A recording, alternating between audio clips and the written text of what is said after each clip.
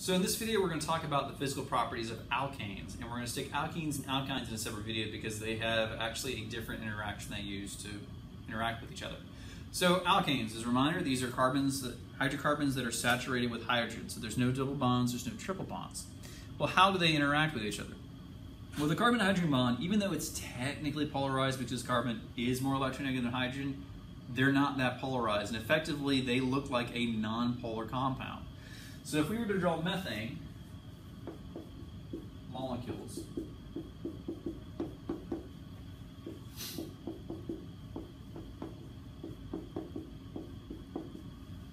and we were to look at the electron density, they would just look like big balls of electron density. That's it.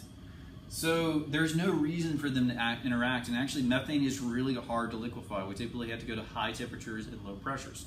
So why the high pressures and why the low temperatures? Well, it's kind of looking at the electrons. So electrons at high temperatures look like probability waves, but if we go to low temperatures, they start looking like electrons. They start looking like balls. And the other thing electrons can do, statistically speaking, is they can move to one side of the molecule.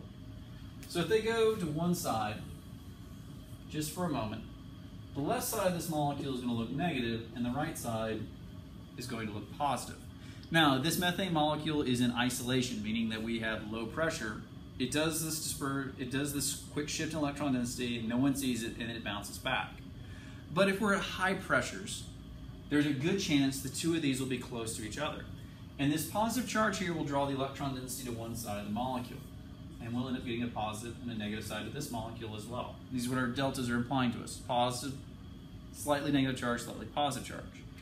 And what we end up doing is creating a series of dipoles. Now this is why dispersion forces are sometimes called induced dipoles, is that we have a dipole that creates another dipole that creates another dipole, and we get this cascade effect. Now, as you may imagine, this is a very precarious situation. So particularly in the case of methane, you have to go to really low temperatures to even see this effect, and really high pressures to make sure this effect is propagated through. So dispersion forces represent the weakest intermolecular force. Now, that said, as we start making the molecules heavier and heavier, so we start going to C2, C3, C4, C5, lots of carbons in the chain, we start seeing what looks like improving dispersion forces. Well, this is kind of a misleading idea. What's really happening is that at a given temperature, the molecules have an average kinetic energy, and this is going to go as 1 over the square root of the mass.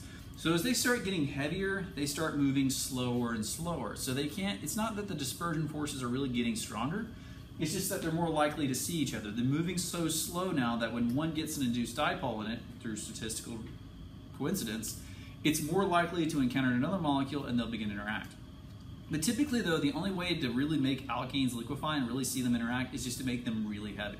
So something like a C8, a C12, a C14, that's going to be a liquid at room temperature, not because the dispersion forces are necessarily better, it's just the molecules are more likely to find each other because they're moving slowly.